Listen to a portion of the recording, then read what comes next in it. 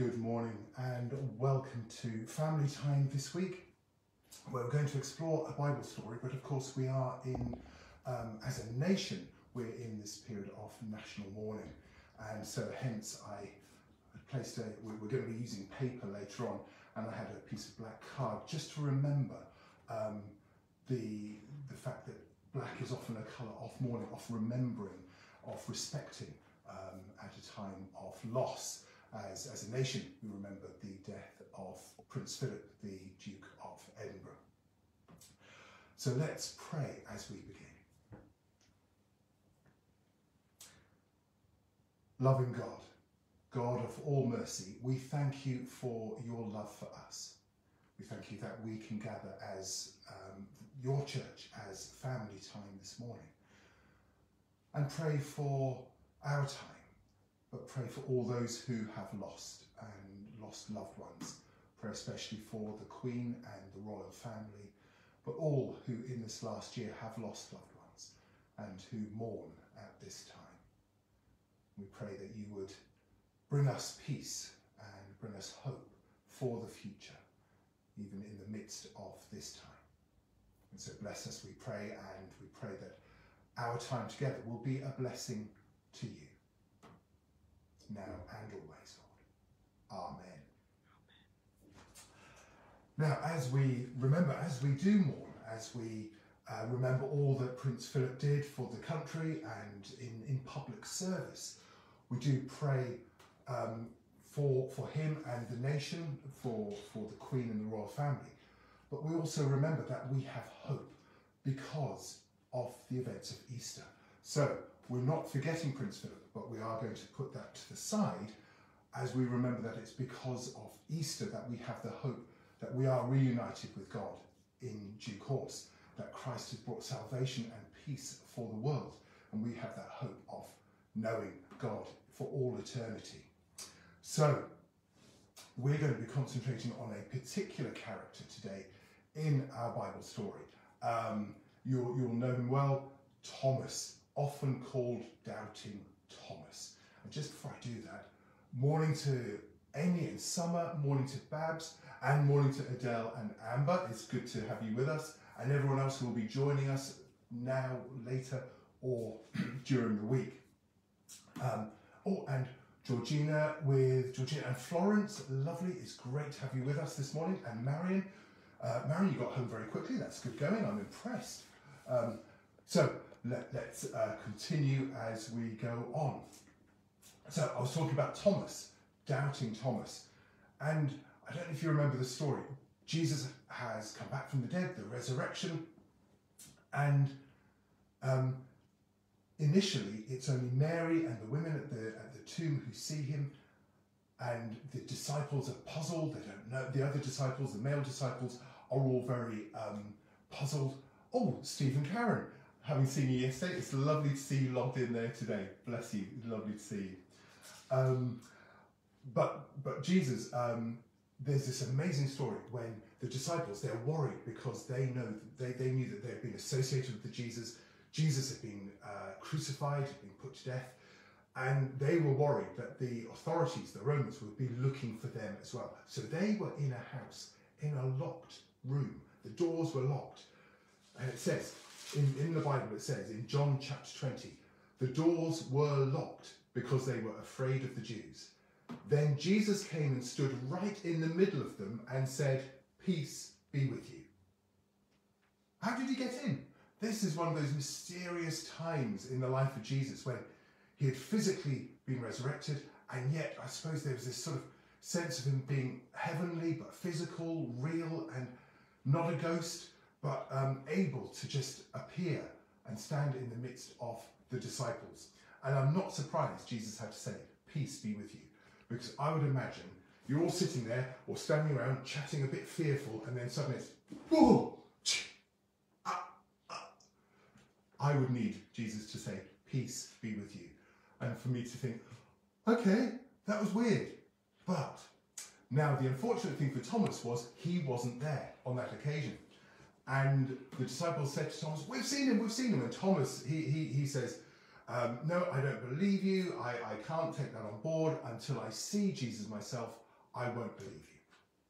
And later on, Jesus does appear purely for Thomas. He appears to all of them again, but Thomas, he speaks directly to Thomas and says, "Here I am. Will you now believe?" And where Thomas has said, "Look, I need to touch him. I need to touch the wounds on his hands." When Jesus appears to Thomas, Thomas then says, "I believe." He doesn't need to touch. He simply believes. So poor old Thomas, because sometimes it's called doubting Thomas, and we think, oh, he's the one that doubted. But actually, I suspect that many of us may struggle with that. And maybe some of us, as we read some of the stories in the Bible, or we hear people talking about their faith, they may think, I'm not sure. Oh, am I wrong for doubting? Doubt is part of what we go through as our faith grows.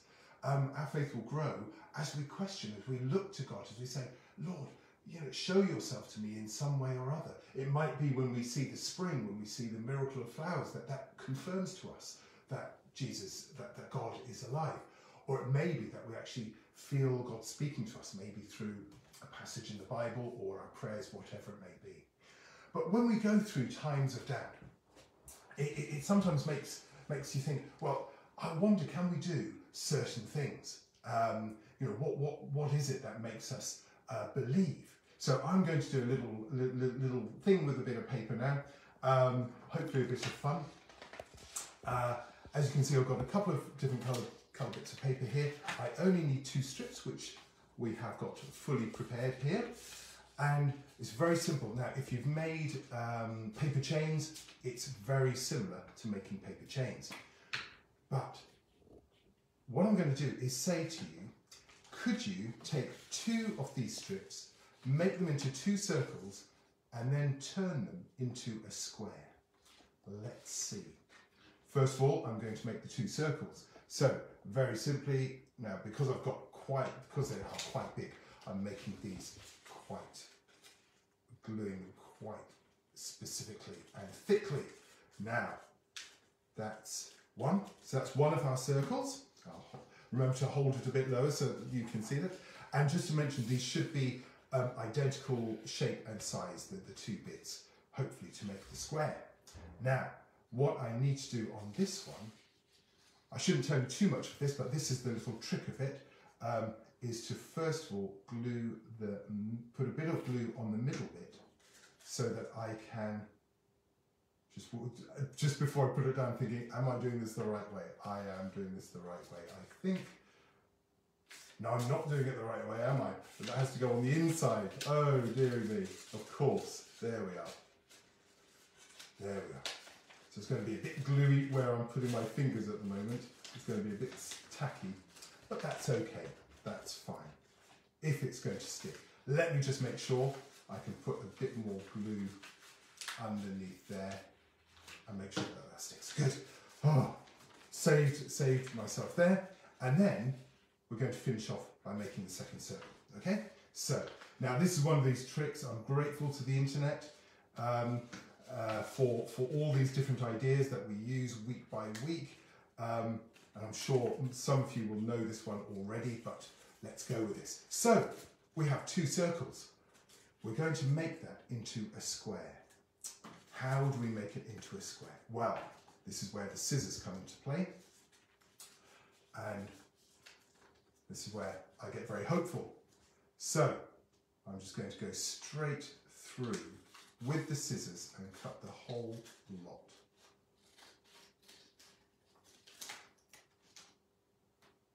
There, done that bit.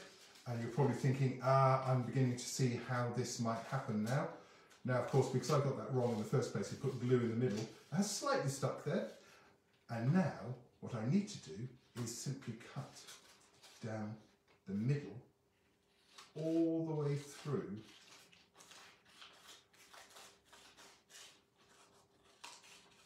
I made a mess of my cut. I do apologise. And if I let go, 2 circles have become a square. I'm quite chuffed. Apart from my initial faux pas at the start, I've just about made 2 circles into a square. So, did you doubt that that was possible? Or did you think, I know how to do that anyway? It's part of how we grow as we exercise our faith, as we think about it, as we think, what is it that we can do to test ourselves, to make ourselves think, and all that sort of stuff?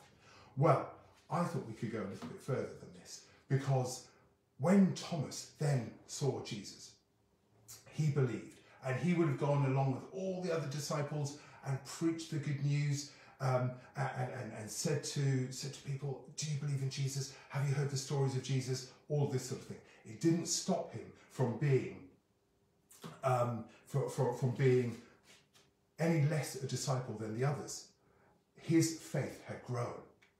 And I wonder what the disciples wanted. What we often say, what I often pray, is that when people see us, that they would see Jesus, that we would reflect the love of Jesus. So that I'm sure what Thomas wanted as he went out and about was that he reflected and showed the love of Jesus to those that he was with.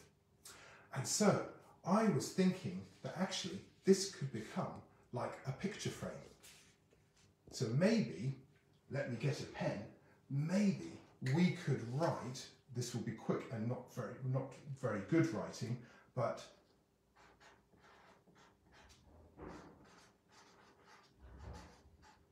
I'm going to write, let people see Jesus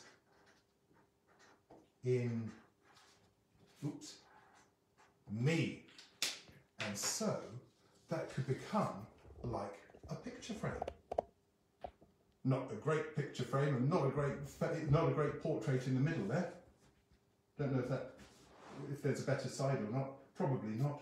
But how about that? You could make your own frame with your two circles into a square and have let people see Jesus in me. And maybe you could put that, you could put that on a mirror. Yeah, put it on a mirror. And so each morning you could see your face in it and read, let people see Jesus in me. And that could be your little message for yourself each day, to reflect the love of God that gives us the hope in all that we do in our lives, gives us the hope of salvation, the hope of peace in our lives, and also the hope and reality of remembering that as we lose people in our lives, as we remember that we actually have then, that we have the hope of eternity, of sharing eternal life with you, with God. So, let people see Jesus in us. Shall we pray as we come to an end? Lord, we do thank you for your love for us.